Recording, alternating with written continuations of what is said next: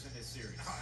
You can't do anything. Now look, you got to understand some of that is when you're not having to go against, a Jamal Murray, when you are just so good that if you don't have your full lineup against him, he is going to pick you apart. You see Jamal Murray, one of the best young players in this league. And Chris Paul, there's not much else you can say about him at this point in time. How about the Nuggets pushed Will Barton's minutes up to 28. He was supposed to be staying around 16 to 20, doing everything they could as Porter Jr. finally starts to get going. With Murray out, they really needed Porter Jr. to step up. And he is not in this series thus far, after he did against Portland. And just look how poised this Phoenix team is. Great spacing. It's just easy passing back and forth. Wide open, Crowder on a three.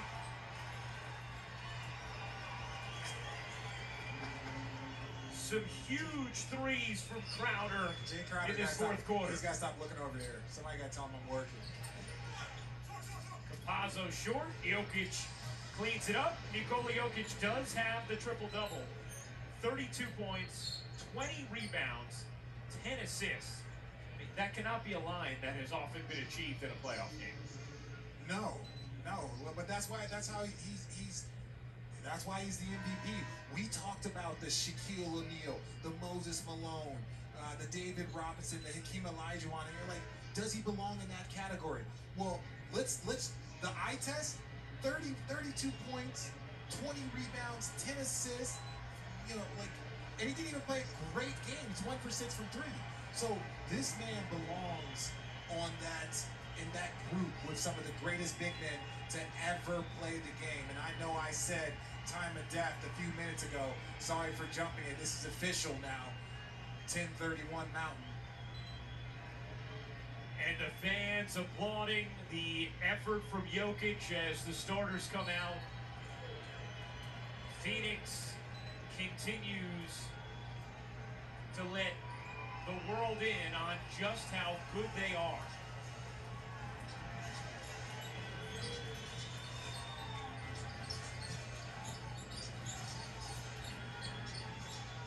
Both teams emptying their benches. It's all cosmetic at this point. Kaminsky gained it to 3. One of the things we talked about with Monty Williams, you asked him, how do you keep guys happy who have played a part in your rotation throughout the season and now aren't playing at all? Even guys who are in your rotation but will want to play more minutes. And he said, I have had incredibly frank conversations from the time we acquired guys. Yeah, he said, I talked guys out of coming here. I talked guys into coming here. So, he did a very, very good job. And, right now, my mom who's in Phoenix, Arizona, I was raised in Phoenix, and tomorrow is her and my father's anniversary, who passed away last year. So I just want to say happy anniversary to my mom, tell her I'm thinking about her, that I love her.